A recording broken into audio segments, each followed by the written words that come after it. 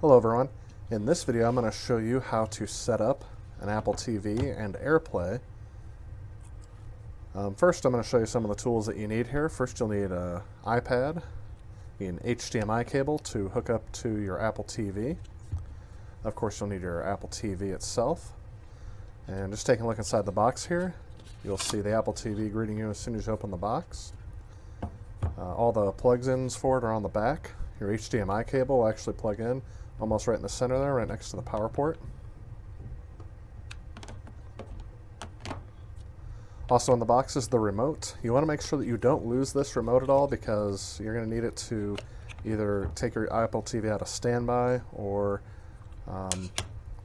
mess with the settings on the Apple TV. Underneath that you're going to find this power cord. And this end, the flat end, will plug into the back of the Apple TV right next to your HDMI port. I'm going to go ahead and plug both of these in now, and then I'll show you how to get this hooked up. We'll plug the power cord into the power strip or the wall. And then we'll plug our HDMI port into our television or our projector. And the first thing you'll see when your Apple TV powers up is the Apple logo. And it's going to go through some screens here. I'm going to kind of skip through this and go ahead so you can kind of see the screens that it goes through. It might take your Apple TV just a little bit longer to get caught up where mine does. But when it does get set up, you're going to see this menu. I'm going to click English because I'm in the North American area. And then it's going to ask for a Wi-Fi network. You can't do anything with your Apple TV unless you connect it to a Wi-Fi network. So I'm going to go ahead and get mine set up here and enter in the password if your Wi-Fi is password protected. And then it's going to go through this connecting screen. And again, this takes a little bit, so I'm going to kind of speed through these screenshots here. It'll activate and then set your region. The region format is just for content if you plan on viewing videos and things like that. And you can choose to take part in sending anonymous statistics to Apple if you'd like. When it's all set up, you will see the home screen, which looks just like this here. I'm going to go ahead and navigate over to the settings. And I'm going to go down to AirPlay. And just take a look at some of the settings that are in here. AirPlay is on by default. You can shut that off if you'd like. The first thing you want to do is change the name of your Apple TV. And I'm just going to choose one of the options here to make this speed along a little bit so I can tell what it is. You can also set an on-screen code or password that people have to enter to get on here. This is good if there are a lot of other devices on your network and people won't be able to cut you off, but it's not necessary. So let's change over to our iPad here, and I'm going to show you how to access AirPlay.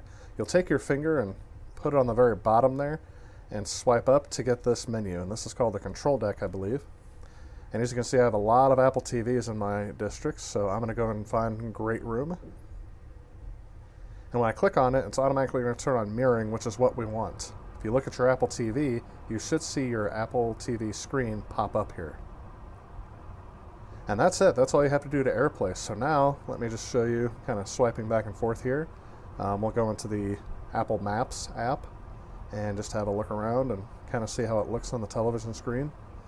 Once again, all apps will show exactly as they're supposed to on the screen. You can see the keyboard popping up as I'm typing in an address here. Let's just go to 1600 Pennsylvania Avenue in Washington, D.C. So you can kind of see that there. And we can exit out. Now let's take a look at how to get a YouTube video up here. And you can use the app, or I'm just going to go directly to youtube.com.